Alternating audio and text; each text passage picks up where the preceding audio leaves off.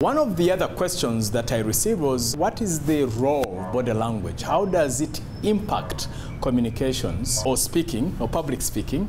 And how can you use it to your own advantage? So let's look at that. So let's call it body language.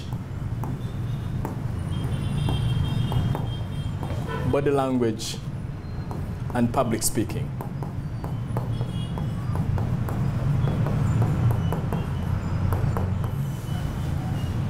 So, there are a couple of things that we need to pay attention to when it comes to body language. Number one is to say, okay, how, let's first talk about the role. Let's talk about the role, first of all. There's research which was made, and they discovered that when you're communicating, and again we're talking about the context of public speaking, then there are a couple of, there are three strands when it comes to communication. So there's words, there's the visual, and then the vocal. Vocal or voice. And in terms of percentage terms, the vocal is about 38%. That's what it is attributed. Then this is about 55%, and this is 7%. Now I want to go into the psychology of all this. Because we won't have time, I want to jump into what this question is all about. So when we talk about body language, it's really about visual. So when we talk about visual, there are two areas. It's about dress and then body language. And body language, I would estimate, should account for 70 to 80%, and this is about 20 to 30%. That's, again, depending on the context. It could be more. Again, there's no research based on this. This is something I'm saying in the moment. So your body language is huge in that it's it's within this realm of 55%. So in terms of body language, could contribute, say, 40% plus. Therefore, you have to pay attention to it. So meaning, it's going to impact your communications. Let me give you an example. If I came to you and I said, "Hi, I'm really happy to see you, my friend." So I'm smiling, most likely you'll believe that message.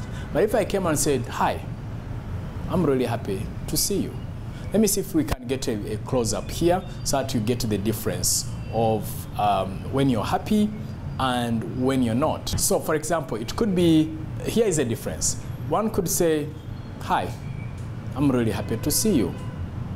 Now, most likely you will not believe that. Okay? So why? And one of the reasons is because the face is not happy. But if I said, "Hi, I'm really so happy to see you," okay? Now all of a sudden, this changes the dynamic. Of course, there is the voice, in that the voice is happy, but guess what? There is the visual.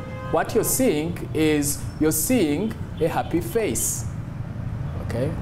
I hope my art saves me there in the moment.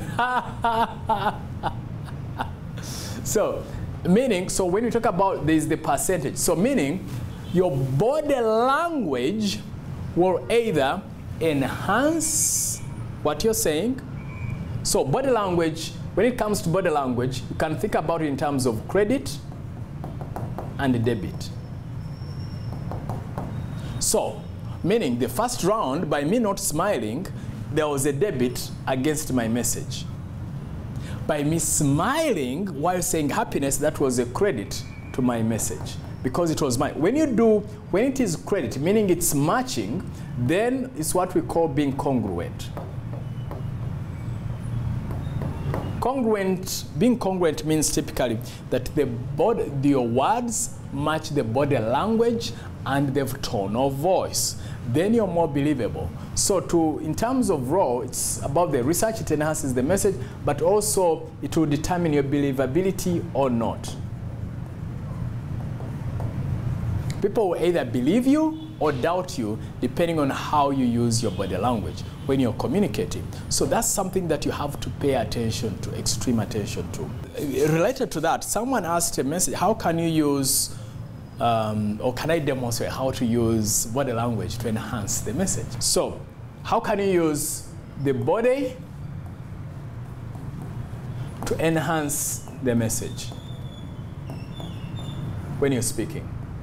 So, a couple of things. number one of the things we need to think about is so I want to talk about it from two places, from two spaces. One is credibility. The other one is likability. So these are two things that I talk about a lot in detail. I learned this many years ago when I was in my mid-20s. In that credibility is why should people listen to you, likability is why should people like you, or in essence, can people connect with you? So you can use your body language to enhance credibility. What do I mean? So let me see if we can get a close-up here. So there are two ways. For example, if you're stooped low and you're like this, that doesn't show any leadership if you're like this. So people will not trust you. But if you stand tall, okay, so like your chest is up and you stand like that, then you're communicating leadership without even using the word leadership. That's what you're communicating. So meaning, so in terms of credibility, you can stand tall, okay, meaning chest out. That will enhance your credibility. Okay? Then in terms of likability, again, what we know is that one of the qualities that will accelerate your credibility, your likability, is to smile. So if I came to you and said, hi, I'm happy to be here. Okay? This has life. Okay? So in terms of likability, smile. Yeah, like that, baby. Oh yeah. My girls like that word, baby. So you smile. Smile, my friend. I'm not saying that you smile throughout, but when you have a chance, there are people who are wired to smile throughout. God bless them. I'm not that kind. But you can intentionally smile. When you smile, you enhance likability. The other thing you can actually do in terms of enhancing your message, this is beyond credibility and likability. So we are talking about message enhancement. If we want to enhance your message, enhancement is gestures. What do I mean? There's a difference between let's come together and unite, and let's come together and unite.